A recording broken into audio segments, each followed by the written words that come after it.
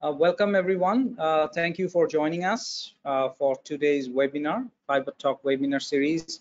I'm Risafi Alam here with you from FTTH Council Asia Pacific. I hope everyone is doing fine. So today our webinar topic is, as you all know, that the topic is smooth operator transitioning from GPON/EPON to XGS PON and 10G EPON.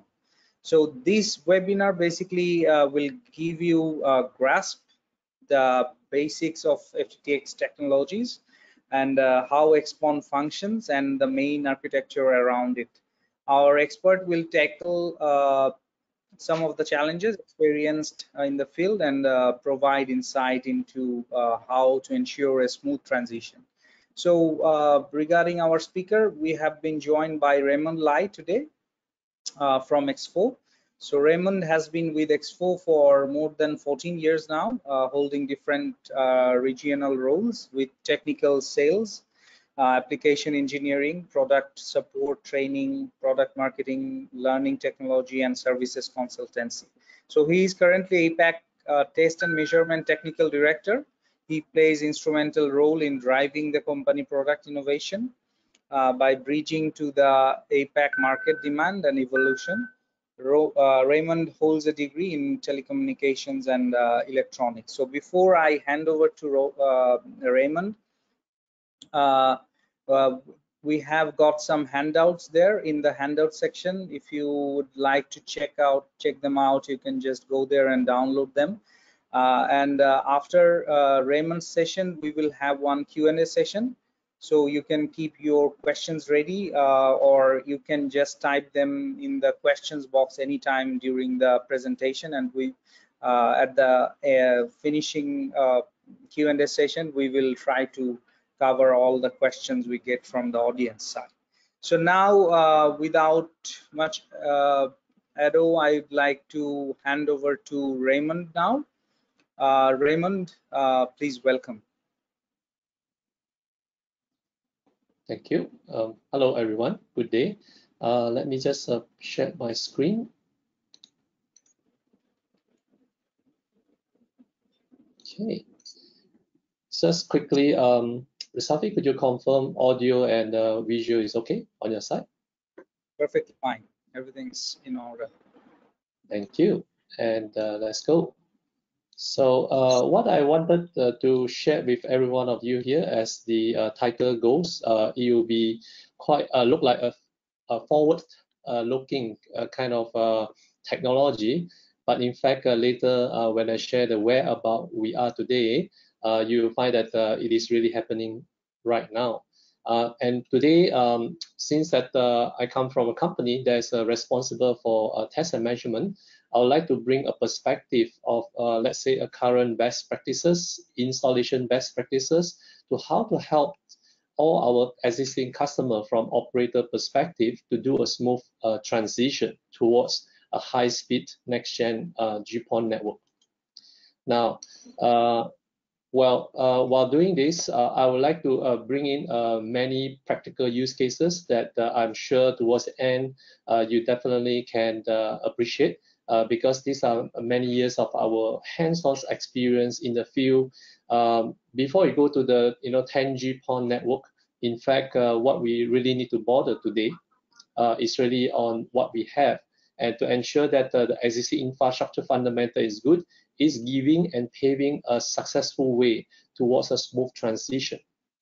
Now on the topic, we mentioned about GPON transition to 10G PON. Are you aware that there are two variants in the market there?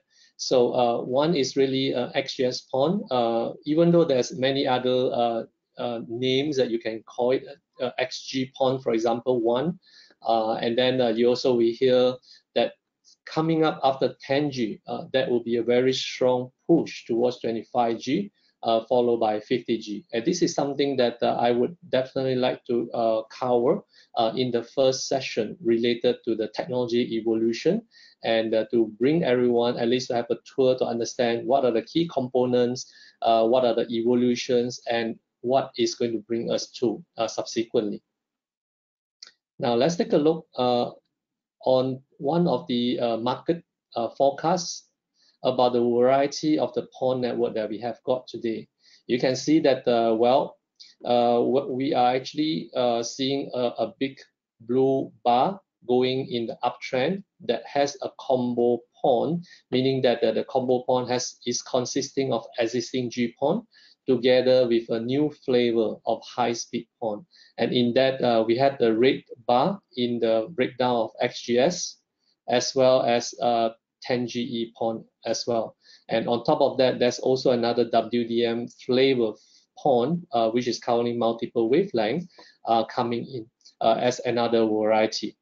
And of course, what you see on the pipe, there will be potentially 25 and 50 as well. But overall, it shows a very healthy trend. As we all know, with this pandemic, the bandwidth is being driven and brought to the next level for all applications that we are involved in virtually, physically. It is never going to stop. The bandwidth demand is never going to stop.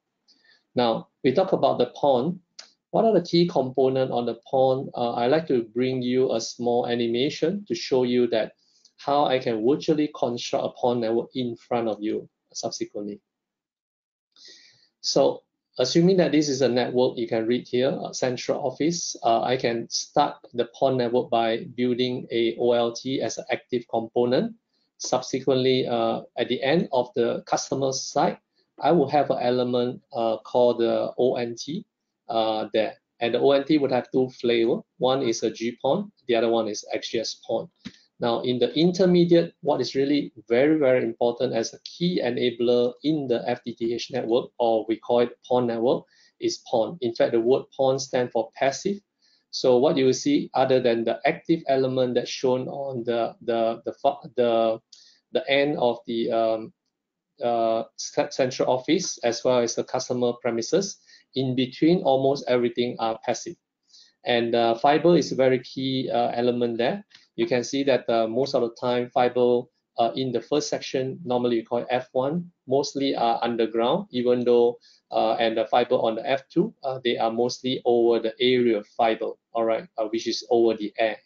And of course, there can be many other possibility in the network as well.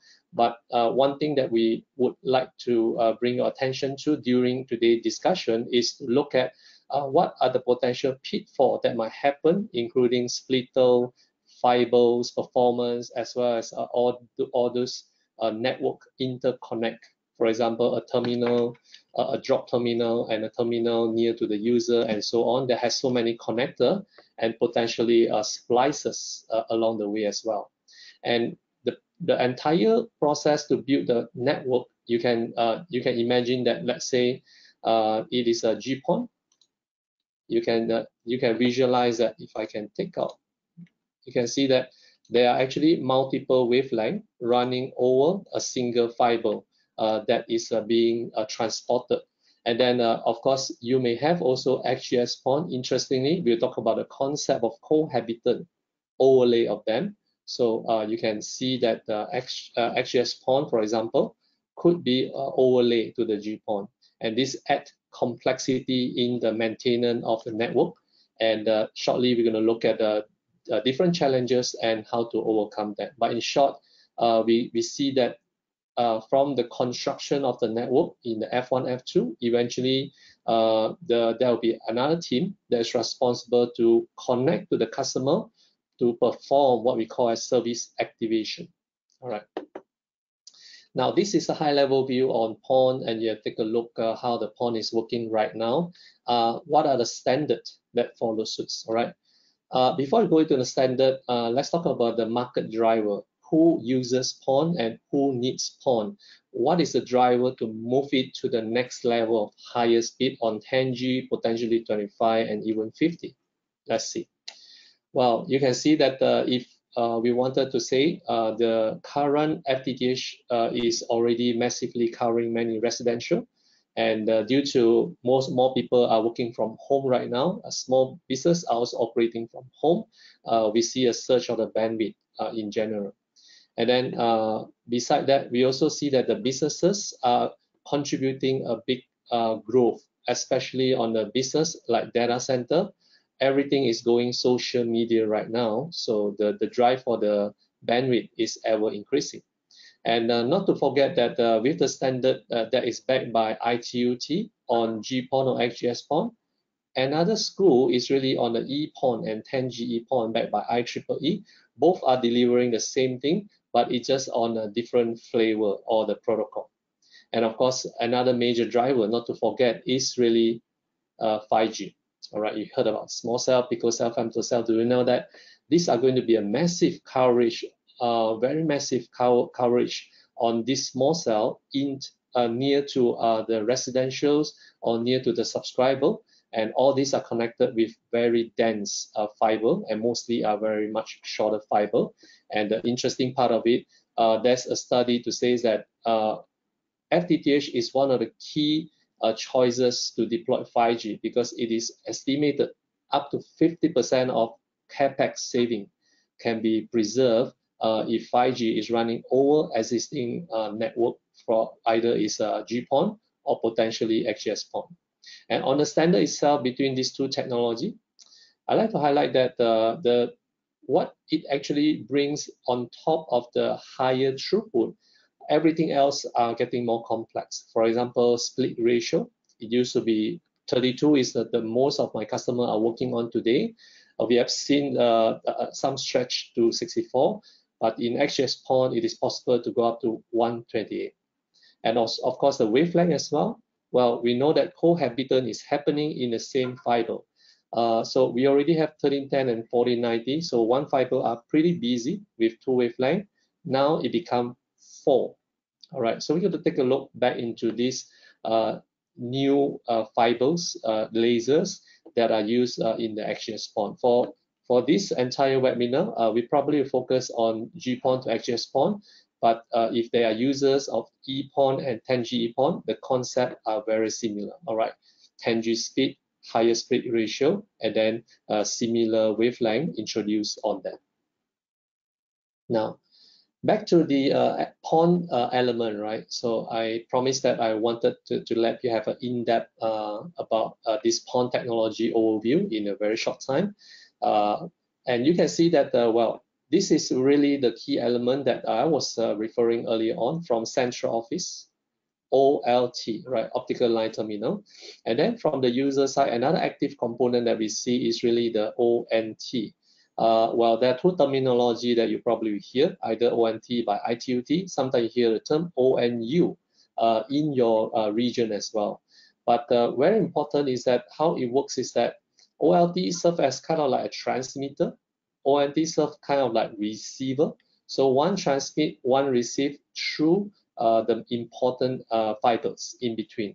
And in between, there are many interconnect. And one of the key elements there would be splitter, because later why we're going to talk about fiber and splitter, because it relates to the important concept of optical link loss budget. Because if we had a healthy fiber network, the message, the content that's going to send from the central office OLT to ONT will be flawlessly perfect without any complaint. Otherwise, you receive many night call, many trouble ticket, and so on, something that we are trying to avoid. And when talking about the splitter, particularly, I'd like to zoom in a little bit, because this is one of the biggest loss element. If you do an analogy like a water pipe is connecting OLT to ONT, you can visualize that there are big holes in the pipe that is causing the water to leak out.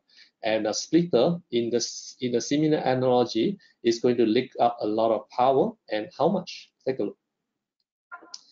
So on the concept of a splitter, normally we see that there are number of ports within the splitter. We typically seen in the field deployment 1x4 followed by 1x8.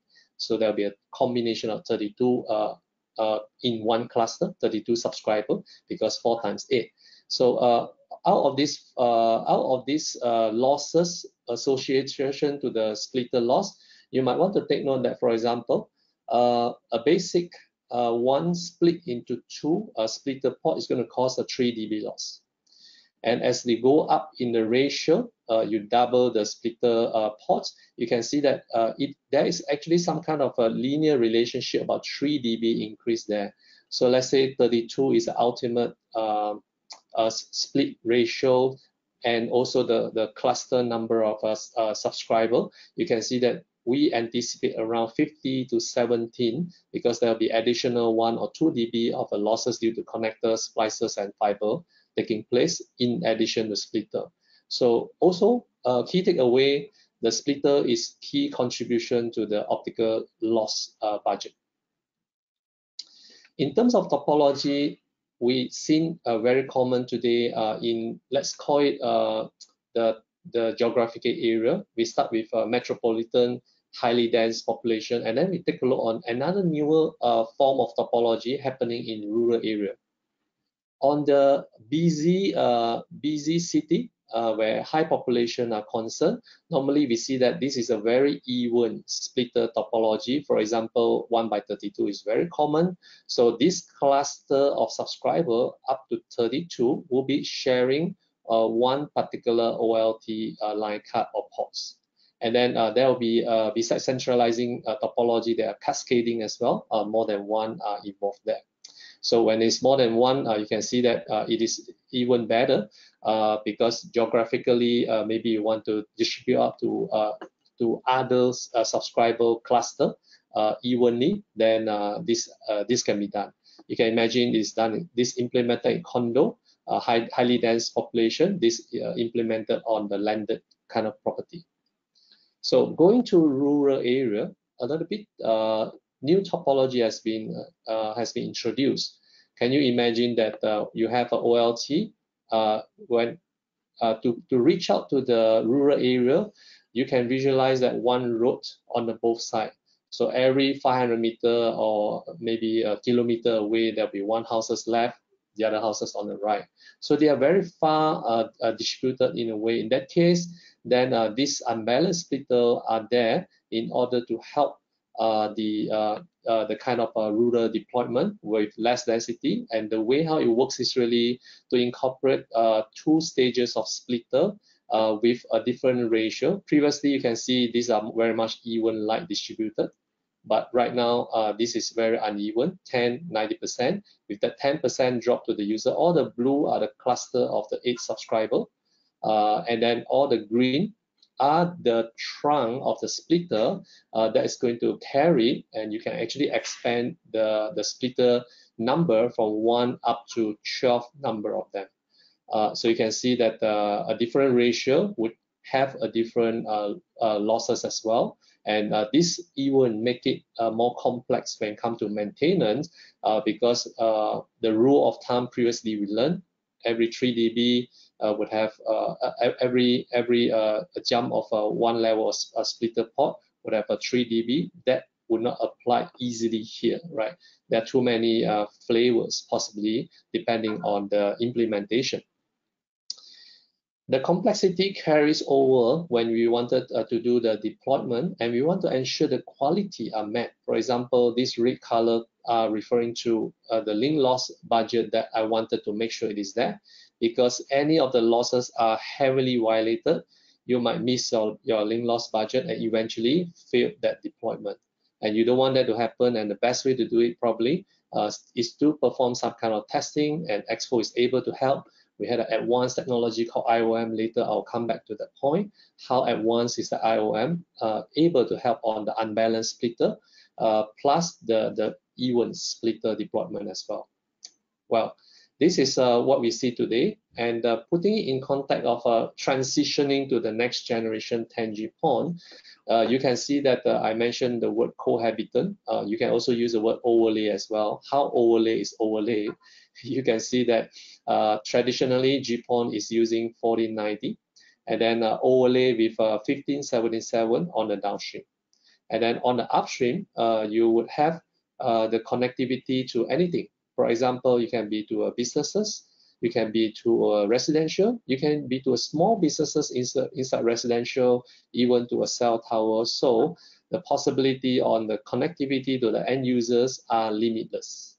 And on top of that, every of the ONT or ONU that can be a XGS PON ONT, and that can be a GPON ONT that running upstream wavelength very differently. If I zoom in into the fiber, take a look, take a dissect, they are very busy traffic, okay? So the busy traffic consists of a GPON running on our familiar wavelength 1490 and also 1310. And also on the XGS PON, we see 1577 plus 1217 happening there as well. So this one. And but one thing that later I'll come back to this point is that how does this wavelength extension impact the maintenance aspect for everybody? And then when we are at the 10G PON, it's worth to just mention that 25G PON are coming as well. Well, without saying much about 25G, potentially going to 50G with a different topology. Let's take a look on what MSA Group has to say when it comes to the 25GS PON when coming to this new evolution. Let's take a look there. There won't be any voice over to you, but I just wanted to highlight the point that 25G GS PON stand for 25G symmetrical PON. It means to supercharge your fiber network to ensure that we not only cater for enterprise who's going high speed, but more importantly, 5G. Yes, I already given that market as one key application there. So, and the front haul of 5G today are going up to 25 gig if you are in that space. And so this PON is going to coincide with that, same as enterprise 25 gig E as well. So this is a perfect that we had unified every single converging every single customer into a unified network, and this is really a very nice vision to have. But again, it didn't come without much challenges, which we are going to explore in the second half of this webinar. Now, I need your help to get a little bit sense, knowing what GPON, EPON, and the different flavor of PON there. Maybe you won't have the full list as what I have there, but could you just help me to answer? I'd like to know, there'll be a poll that goes to you. If you can just tick in your region, what kind of services you are using. If you're operator, that's best. Let me know. Just the polling is coming up, so I'd like to get your view if possible. So it's popping up in your screen.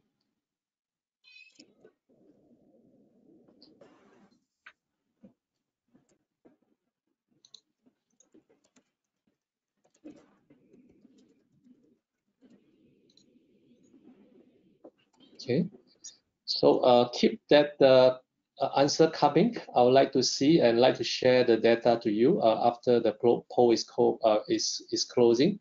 But for now, I would like to go to the next one. Okay, keep on going there.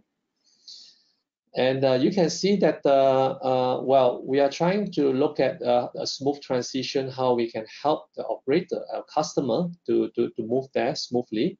But the fact is that there are so many moving parts, right? For example, it can be a network part, it can be a quality of the workmanship, it can be a technician expertise, and there are so many things, all right? It can be a fiber, the type fiber US, so on. But we wanted to make sure that today our focus would actually cover the physical perspective, making sure that we help you to prepare for 10G, right? So now, in order to go to the key physical parameter, that would be, you know, a summary of what we should be bothering. It is none other than insertion loss that normally would contribute from splice connector, and I'll say that the splitter should be one of them there as well. The other element are macro banding. So we take a look what macro banding are and why it actually could be one potential hinder to a good quality network. So it's a reflection as well. So we talk about reflection more and more nowadays, and we won't let connector cleanliness go away because majority of the network issue really come from this space. Now let's take a look on the insertion loss and the terminology we call it attenuation. Fiber attenuated, right? So meaning that the loss are being reduced, and this can, interestingly, can be quantified, and we use a loss budget to quantify it. The splitter rate loss ratio table is one of the elements that you have learned. But do you know that when it comes to the loss budget, do you know that when it comes to light versus the power, I'd like to show you that every 3 dB of the losses here, they are actually contributing to 50% of the power loss. So what's really remaining that back to you will be 50%. Imagine that typically in a GPON network, we will see a good 20 dB losses towards the end user side. It's representing approximately 1% power remaining. This is so little that's left. So to conserve the losses along the line from today is critical. So the interesting is that the best practices I'm going to share to you, they are applicable to today's network. When you move to 10G or higher speed, they are even more prevailing. So when it comes to the different component of the losses that might potentially challenge the loss budget, let's take a look what could be them, you know, from the perspective of optical fiber. Number one is intrinsic. Of course, the type of fiber you use, because the fiber nature has got this impurity inside that absorb the light that actually hits on the impurity. It can be also backscattering reflections that is taking place whenever the laser source are hitting them. Interestingly, they are wavelength dependent. For example, on the wavelength of 1490 versus 1577, two different wavelengths. So they give a very different performance when it comes to the losses. And also extrinsic attenuation as well. Normally it is induced and caused by excessive bending on the fiber, especially during installation. And this macro bending could also be another flavor of a micro bending, a built-in permanent damage within the fiber itself. So so it's a splice and a fiber and phase connection.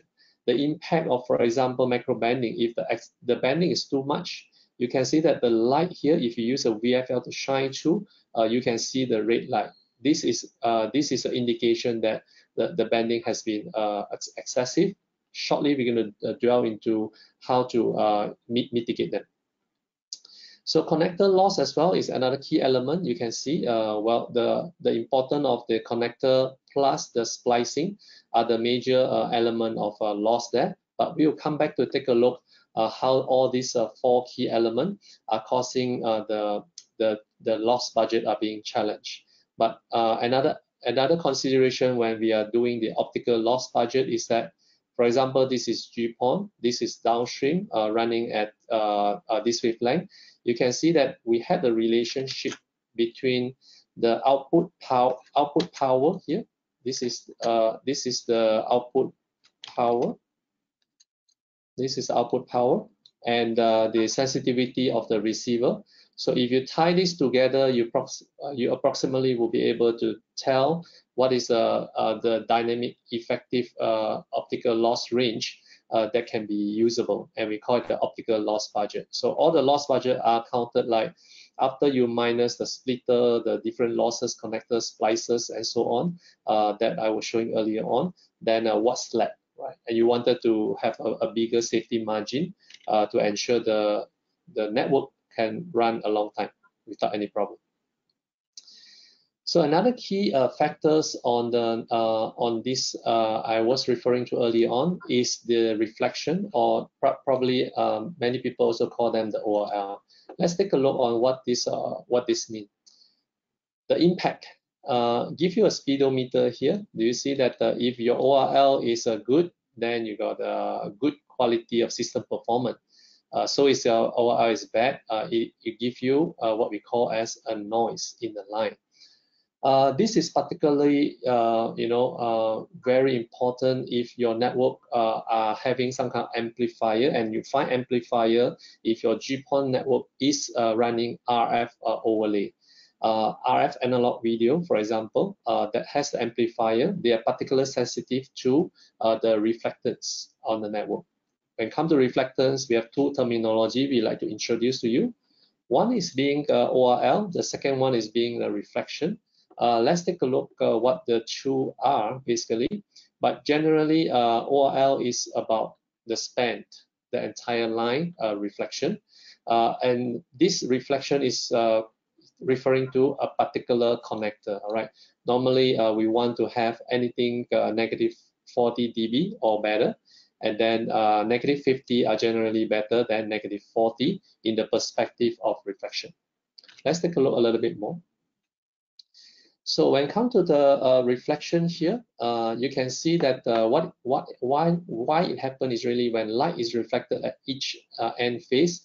You can see that we had this reflection of light coming back here. Now there are two flavors in the market that we see being used and deployed. One is UPC type with flat polish connector on the top versus the angle polish on the right. Of course, the parameter, you can see that this one being higher number, earlier we show you, it gives a better reflection because the light that goes there with the 8-degree deflected out, then typically the number of percentage of light return back to the transmitter are lesser, it is better. The other element is really the ORL. So this is also talking about reflected light, but it's cumulative of everything that comes back from each and every of the component that are in the way of the transmission line. And normally, the longer the fiber it is, you can see that the ORL are decreasing. But come to a point, 32 dB should be really the lowest value that are acceptable. And when we are seeing anything lower than 32, most likely it will be related to dirty connector, something that we will delve into shortly as well. So now, knowing that these are the challenges, so maybe you are curious, when I'm having this problem, what should I do? What should I be paying attention to? Is there a mitigation to that? Let's show you the remedy. So when come to this point of the reflection, we like to tie this to the connector cleanliness a lot because 80% of the, let's say, network would have connector issue, and it is perceived as one of the #1 network failure, and they are very much related to just a dirty or contaminated connector. And do you want to take a look how easily the contamination can spread over? Let's see. So this is before, right? So, and this is after. So if you are doing some testing, you thought that you are connecting your patch cord, which has been used many times, did not take a proper maintenance care of it, you connect to a new ODF by the cabinet roadside terminal. And then this is the outcome after that contamination has been crossed over. Sounded like a COVID, right? A scenario there. And right, the mitigation part is really proper cleaning. If you just have to do the cleaning, then you'll be able to know. But how can you tell that without having to do that kind of magnification 400 times and to see what's happening on the very tiny little connector size? How can you know that? In fact, some of the tools at OTDR that you've been using, they have the capability. For example, on the left side here, you see that it shows a -31 of the ORL, very bad. And then the losses are acceptable, but kind of on the high side. But once you perform a cleaning, you check that we test on the same point again, the reflection value improved tremendously. So is the losses as well. So one way it impacts the losses, but sometimes it may not be significant that it sticks under your quality audit and inspection. But the fact here is that the problem is there. If you are not taking care of it for GPON network, maybe that will work when you're migrating to a higher speed network, especially if you have a plan to put amplified over, the application related to amplifier into the GPON network one day, then this might potentially backfire. And of course, the best practices, as I mentioned, cleaning. We had this slogan called ICIC. So first, we use a tool called Fiber Inspection Probe to do the inspection. Then knowing that it's dirty, then we clean. If it is clean already, don't ever try to clean it, right? You may not know what is going to happen, especially you don't have a tool that helps you to have that visibility. Of course, eventually, if you have this fiber inspection probe, then you make your life easy. This is one of the remedy you can use to overcome the biggest problem that you probably commonly seen in the network due to dirty and contaminated connector. And in terms of where you would see these best practices can be applied, in fact, it's everywhere. Everywhere, so long that they are connectorized. Of course, I know there's a more splice on there being implemented in the network, and the purpose of the splice on is to save the precious the lost budget. That is understandable, but the FIP will help you whenever you are connectorized, and sometimes this is even happening when fiber is going to the antenna, where you have to climb the tower in the sky. You can deploy as well. Another mega trend that we are seeing more on the FTTH, for your information, it is on the 5G predominantly, because as I said, small cell is denser and smaller, shorter fiber. In order to make that happen, you see that this type of connector called MPO or parallel optics, in the same one block, you have up to 24 shelf number of fiber and so on. And this is why we reckon the importance of having these best practices. We introduce an innovation that allows you to switch between single fiber and multi-fiber, and introducing the concept of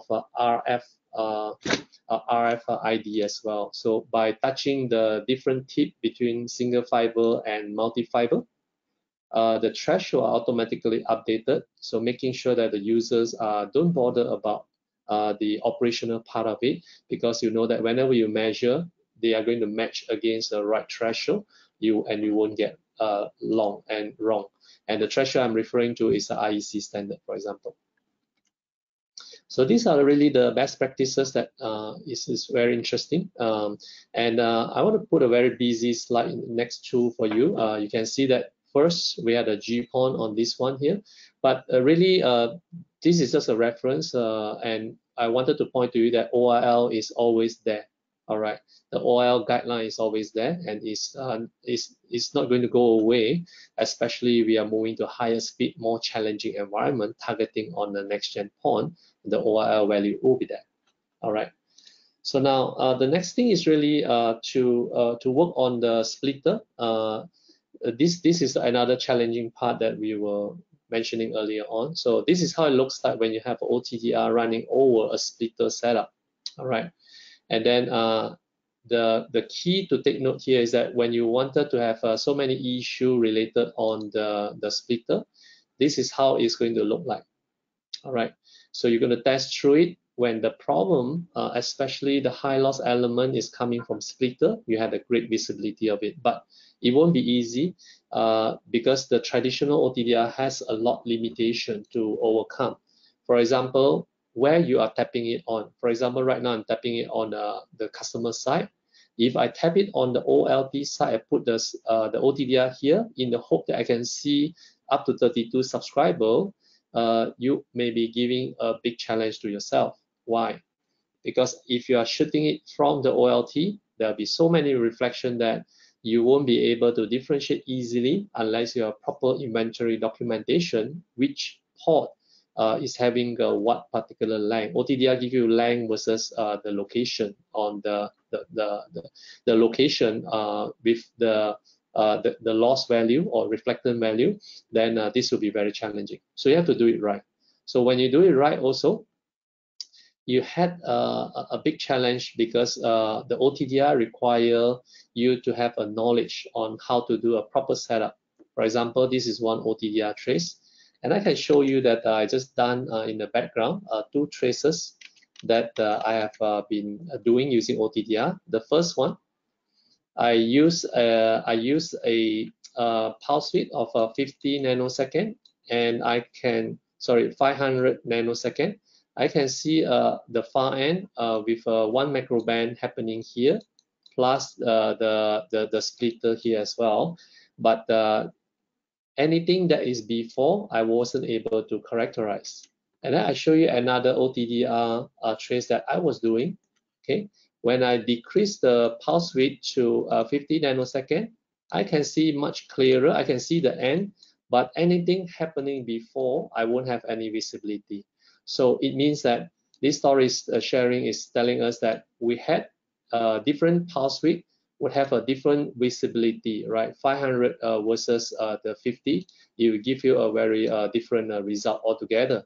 And then you need to be, let's say, trained, and you need to be fully aware how this is done. So what we actually are doing, we introduced a concept called intelligent ORM. What intelligent ORM is being used is that we had a multi-pulse. So the different pulses that we test individually, now we collectively doing it and aggregate the result. And the result is going to let us have an outcome like this. Okay, so this is the outcome of the IORM here. So we can see the near end event. All right, we can see after the splitter, the far end event. So the power of aggregating the different pulse width, which is the limit of the optic, and aggregate the result and presented it into a different link mapper view, is the very big strength of us. And that's why we dare to say that this year we are already 10 years anniversary with a very powerful algorithm on the IORM. We always make sure our users will have the right first time right experience, especially when there's a red color indicating fail. You can always come and check out the diagnostic accordingly, right? This is how powerful we are. So in case you are not so technical, you are wondering that, hey, you mentioned about splitter, so what to me, right? I'd like to share with you that we have done this many times, day in, day out, with many customers around the world. And one of the use cases study that we have worked with a customer in Asia, keep them anonymous. You can see that they reported that without a proper validations and testing, they actually reported up to 16% of the failure contributing from the splitter. You know, the big problem of this is if one splitter is happening, it's going to affect the whole cluster of subscriber connecting to that splitter. If it is from common port, if it is from the other legs splitter out, it is still better. But you need to know where they're coming from. Then a traditional OTDR, as I show you, you can see one side of the picture, not the other. You need to be well-trained, expertise, not easy. And this is why we all come down to the whole point of how do we then use the right tools in order to help us to ensure a smooth transition to a better network. So now, do you want more tips? Do you enjoy so far what you hear? Let me just go on. I have a lot of content to share, though. So one more real life example is so important about macro band, right? Just now I talked about the macro band. It is really as we are doing excessive twists on the fiber, typically related to the installer wasn't paying enough attention to fiber are sensitive to excessive bending. Then what happened when you have a tool like OTDR? You will be able to see that hey, same OTDR, just selecting two wavelength and run it, I got two different results. So this one, a deeper dip, is referring to a longer wavelength had they are more sensitive to bending, in short. All right, and in terms of the bending, you can see that as I'm using higher the wavelength, the problem are become visible. If you are testing, you're having a present practice that you only test with one wavelength because why? Save time. Then you might want to reconsider. And later I'm going to tie it to the evolution to the high-speed network versus macro bending. Very critical. And the bending radius, you can see that if you're using 652 fiber, is about 30 millimeter. If you're using 657 of different category, the smallest probably can go is 5 millimeter. So the type of fiber would determine the macro bending allowance. and so is the higher the losses is going to happen, especially it is operating at higher wavelength. Now, let's take a look in real life network. What does it mean? Do you see that I purposely show you the animation that right now from GPON 1490, we are moving to a higher wavelength zone.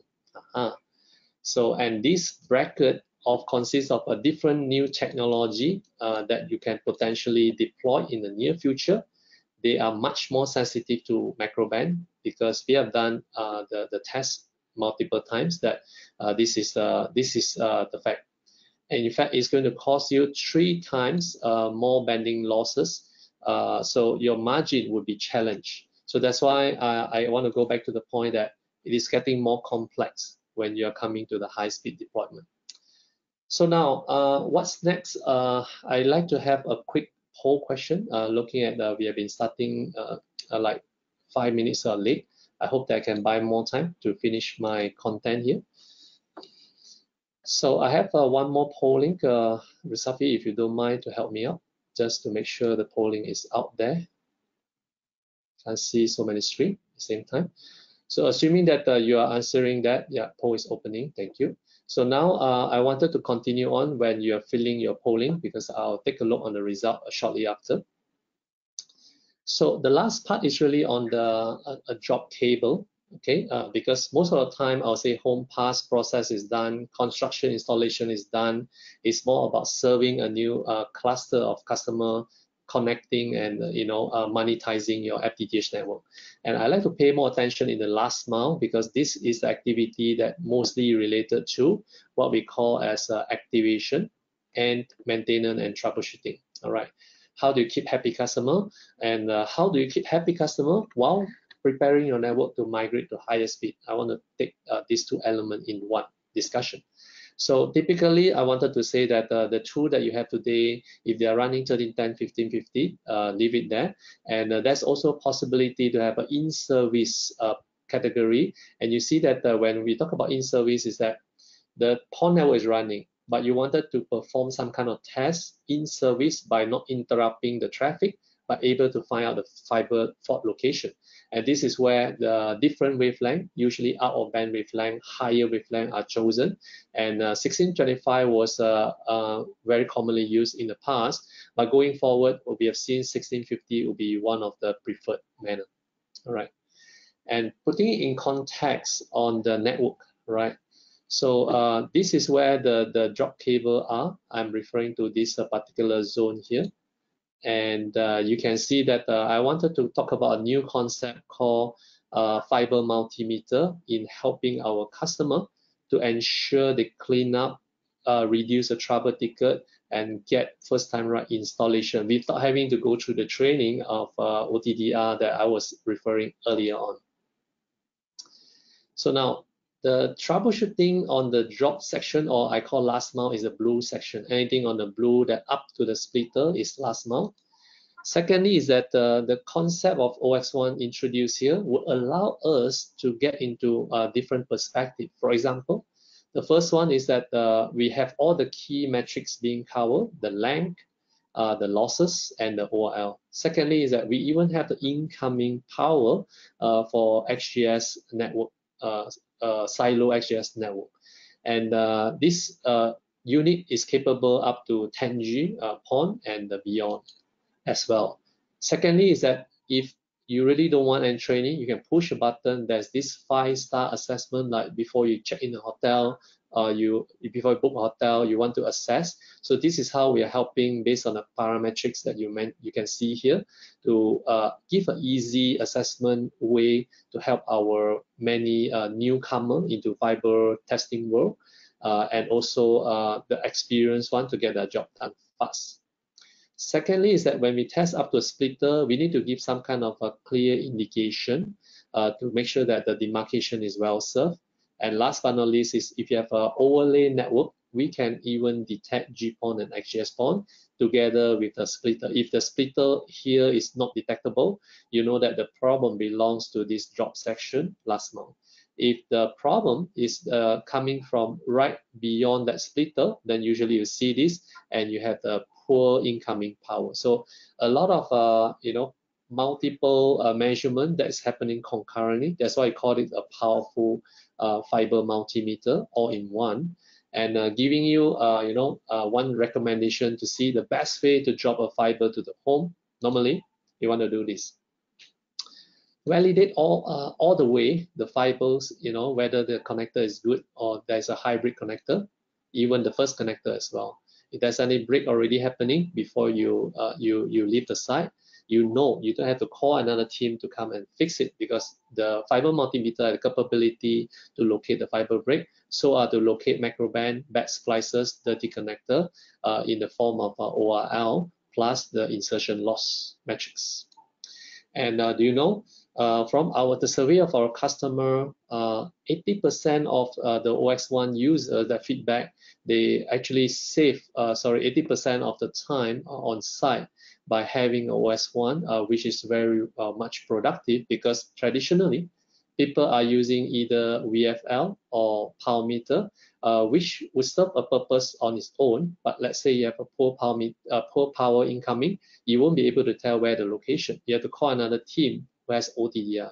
It's a luxury to have the OTDR in your hand, but definitely whatever you're doing is better than you don't do anything, because you want to have a quality network to survive next generation PON network. Then quality is very important. And hence we introduce optical fiber multimeter for 5G, particularly shorter fiber, denser fiber. The technicians are not fiber expert. Perfect. This is perfect for them, right? So now I just want to close this sharing here with one last use cases on how we can help our users to do the maintenance and fault finding there.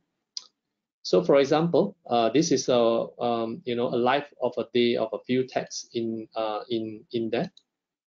So he can actually use the OX1 to test from home to the splitter. You can see that. So to run a link mapple is one of the tests that we have inside the OX1, and then we want to check what's the splitter detected, because this is the demarcation. If it is detected, good news. If it is not, you know that this problem is coming from within that his own section of last mile, and the technician definitely have to find where the fault is before he leave the site. Secondly, after that, he actually can measure the power level between the incoming power, be it a single PON network or an overlay PON network, all right, as I shown you earlier on. Once the power is determined between -11, -27, then it is good. And the other element that you can check with OX1 is really to do the ORL checking as well. You wanted to make sure that it's 25 dB or higher value with less noise as well. Then after that, you can come to the house, install, connect before you terminate, and also connect to the ONT. You can do one last check to validate mechanical connection if this were the best practice you are doing today. So this is one possible testing scenario using OX1 to help our user to be productive. So you don't have to call someone else, because if anything breakdowns, you can diagnose and fix them on the spot before you leave. All right. And of course, with that, I'd like to conclude on today's session that, well, I have mentioned about point to multi-point most of the time being a PON architecture, but the same concept actually apply on the point-to-point in the measurement method that we propose here. And you can see here, inspection is important. 80% of network problem can be addressed by fiber inspection probe, and whether it's an insertion loss due to splice, connector, splitter, and then the return loss as well. All these key parameters can be associated to distance. This information can be represented easily using OTDR or a new category of tester called OFM. And then what's additionally OFM can really offer is that it is a one-hand operation, ease of use, and faster time to help the field tech who conventionally use a VFL parameter to restore, identify, fix, and even diagnose a problem easily. So this is really what it is capable of. So now with that, EXFO is a company that serves a full complete suite of test and measurement, including automation to move the data to the cloud, to help our user to be more productive, or fiber monitoring 24/7. Of course, I'm sure that my sharing will not stop here. If you show any other interest, particularly you wanted to have someone to talk to have a more in-depth discussion, workshop, drop me an email. I have my team of people to reach out to you accordingly. And with that, I'd like to leave another 5 minutes of time for Q&A. So, Rusafi. Thank you, Raymond. That was really nice and advanced level of presentation. Thanks to you. So the audience, we will be having a short Q&A. If you have any queries or questions, you can just type them in the questions box, and we will discuss those. So I think we have started receiving questions. So first question, Raymond, this is from my side definitely. So can you summarize the key takeaways when migrating to 10G PON? Right. Okay. Thank you for the great questions. Well, you can always refer back to this playback, which has a lot inside there. But if there are only 3 things that I would like to summarize as a key takeaway for today's session, I'll say that first of all, the PON network are being challenged to the next level. There's always a higher demands on higher throughput. And when we are evolving to the next generation network, like 10G or potentially 25 as well, we can see that the network getting more complex with a lot of higher splitter ratio, and many new applications that comes into it, enterprise, 5G, demand, low latency, and high throughput, for example. As it's getting more complex, as number one key takeaway, we realize that the tool set that we had need to be updated in order to cope with that. And then the metrics needed to look into it. For example, I mentioned about reflectance. I mentioned about how to associate reflectance to connected cleanliness, plus the macro banding are some of the key issues that are very practical and that can help our customer to transit smoother to the next generation network. The second element is about macro banding. As you see that the introduction of the higher next generation network introduced higher band wavelength, like 1577, away from what we traditionally have, 1490. So this prone to be more sensitive to macro banding. So in the practices of installation, proper care need to be considered, right? And the last one and the third one, I would say that as the whole thing is moving into a very complex environment, it is better to ensure that we validate from this point onward, validate our fiber network, be it we use it for GPON or preparing for tomorrow, because a healthy network will allow you to run the network for a long time to come, irregardless what expectation that put on it. Yeah.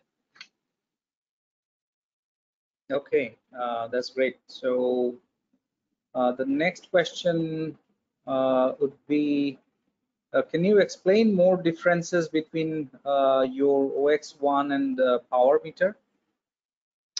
Okay, I think this question is good in a way. If I can just go back to a use cases that I was showing earlier on.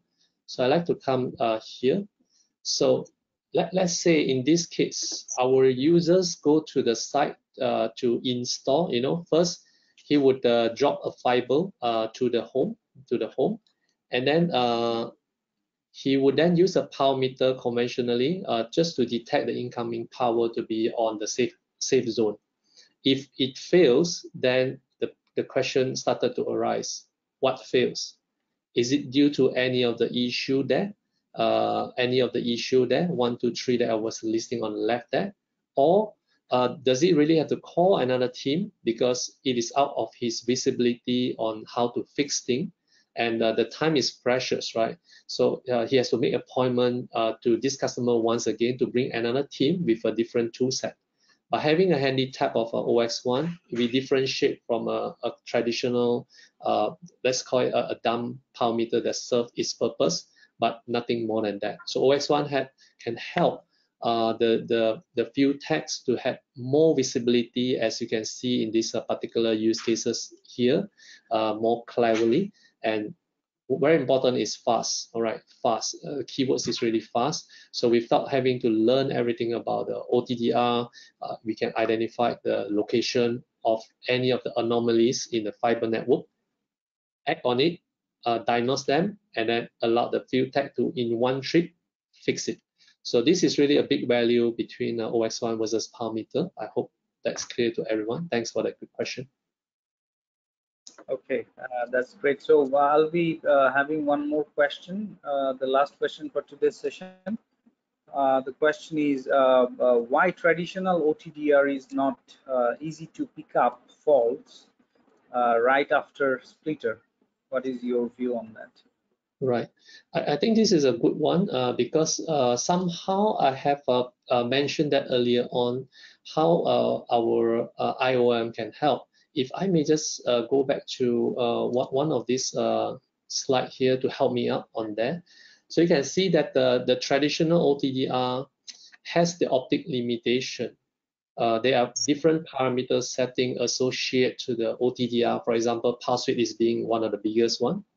And then when we are setting the pulse width at the specific value of the pulse width, then we only get the view of that. So if I categorize the pulse width to be small pulse width, then I only get near end information. If I set the pulse width to be a larger pulse width, then I get a far end information. But I won't be able to get all of them in one go. And this is why, in order to get a clarity, and luckily I was able to do this example earlier on. You can see that this is one full example of the characterization on the fiber through the FTTH by having able to see that this is a splitter, and then just right after the splitter 1/32, the near end as close as 12 meter, and then right after splitter around 200 plus meter away, the kind of fault that associate to connector and the macro banding. And in short, this is thanks to the possibility of having what we call as a smart algorithm, multi-pulse. We take the limitation from part and pieces of the OTDR and combine them to make it ever mighty, let's call it Avengers in action, right? And then this is how we can allow our user to be able to serve the, to make it the right first time whenever they go to for fault finding, maintenance, or even if you have a project to ever wanted to improve your KPI, let's say from current whatever percentage, you have to have a 1-2 percentage point cleanup on your network, then this is really the best tool you can find in the market today to achieve that objective. So to answer your question, OTDR itself is good, but it won't be complete without some smart optimization on the algorithm, and intelligent ORM serve that purpose. Okay, great. So thank you, Raymond.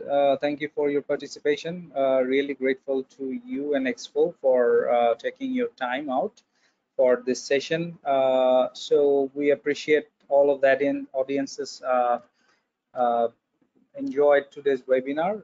So we will keep this FIBERTalk webinar series keep going, and you shall be updated about the next webinar through email. So please also stay tuned through our social media pages in LinkedIn, Facebook, Twitter, and YouTube. And this recorded version shall also be shared with all the attendees later on.